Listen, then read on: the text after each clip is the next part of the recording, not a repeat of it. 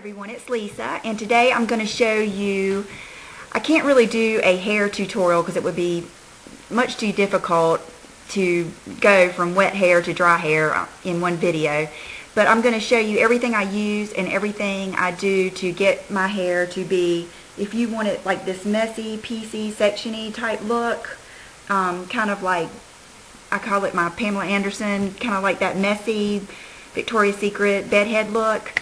I'll show you what I use, and I'm just going to go with what I used last night. I took a shower, and that's important. Take a shower at night because it looks even better the next day and the next day after you've slept on it. So the shampoo I used last night, and you can see, I don't know if you can see, I'm down to here in it, which Brooke has used it some too, is the #1 Sleek Look by Matrix. And I alternate that with my Enjoy Luxury. The Luxury is definitely my favorite in the Enjoy line.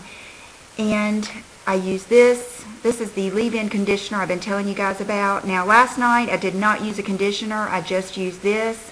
But sometimes I feel like if I use the Luxury shampoo, or I just don't think it matters. Sometimes I do use a conditioner in the shower, sometimes I don't.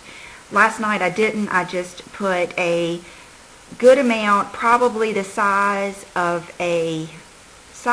of a quarter, but a good amount of this. And then I also put just a tiny bit of my Enjoy, this is the treatment oil or the intensive, just whichever one I grab. I put just a tiny bit, like the size, just as soon as it starts coming out, I pull it back up, just a tiny bit, size of a dime maybe, and I mix it in there, and I mix it in my hands like this. And this is after I've had my hair in the towel for a good 30 minutes to an hour. I usually leave it in there a pretty good time. And I take it out of the towel. It has not been brushed through in the shower or any time. I've just washed it. And I turn my head upside down, and then I just pull this, all through. I really get it in the sides. I don't really, focus up around the scalp, even though I do get it in the hair up in the scalp, but I don't really scrub the scalp or anything. I just kind of pull it through, mainly through the lengths of my hair. And then I go straight to blow drying my hair. I don't brush it out. And I don't know if that's a good thing or not, but I always feel like the least amount of brushing you do, the better. So I have a T3 hair dryer that I love, and it's the white one with the crystals on the back. I'll put down here which one it is. And I get it dry probably about 80%. Once I've gotten it to about 80% dry, and the whole time I'm drying it, I dry it upside down to probably about 70%. And then after that, I come up, and you can see this has my hair like all over it. This Brush Lab brush, still my favorite. I will never be without these. And I just keep, round brushing my hair all over until it's a good, probably about 90% dry. Then the first thing I do is I take this section right here, and I just pull it up just like this, and you can see my roots are kicking. I'm getting my hair done, I believe, this week. And then I put my brush in it, and I take it all the way down to where it's, taut, and I hold it there, and I hit it with the hair dryer for a good, I move the hair dryer, you don't want to burn your hair, but I heat it up, and I leave it in there for a good, gosh, sometimes I'll walk around like for a good, minute or so, and then I let it back down like that. I keep on doing that. You can see one more section and then the other section. Okay, it will naturally divide into these sections. And what I do is I don't brush it out.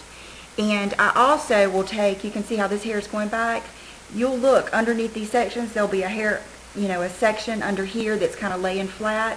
I take this section, and I take the hairbrush, I pull it all the way to the end, and I do it like that, and then I hit it with the blow dryer.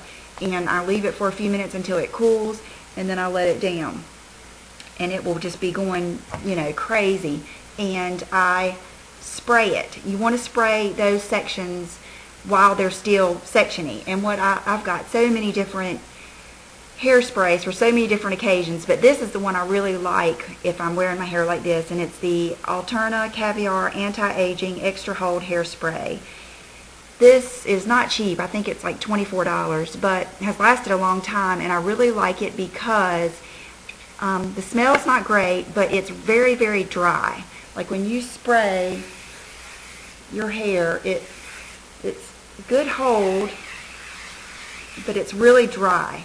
So it doesn't make your hair goopy, and it doesn't make it get real matted looking when you sleep. It just basically keeps it like it is. And I, use it in the morning. The next morning when I wake up, it basically looks just like this because I haven't brushed it. The only thing I do is I take a good old-fashioned pick like this, and I will just kind of lift it up and just fluff it up some, and then I might go underneath and straighten this part out, and that is about it. And this will last me a good 3 days. And if I want to get more volume, usually I don't have that problem because it seems like the longer I go, the boofier it gets, but it will get maybe a little bit oily in here. I either use the Schwarzkopf, I think it is, hair powder, or I like the Bumble and Bumble white hair powder for blonde hair. And but this is just, it's something I like. I know it's not for everybody, but I don't like to look too, when I do my hair curly, then it's more of a fixed look. So I like this just to be something different. So I hope that helps, and I'll be glad to answer any questions.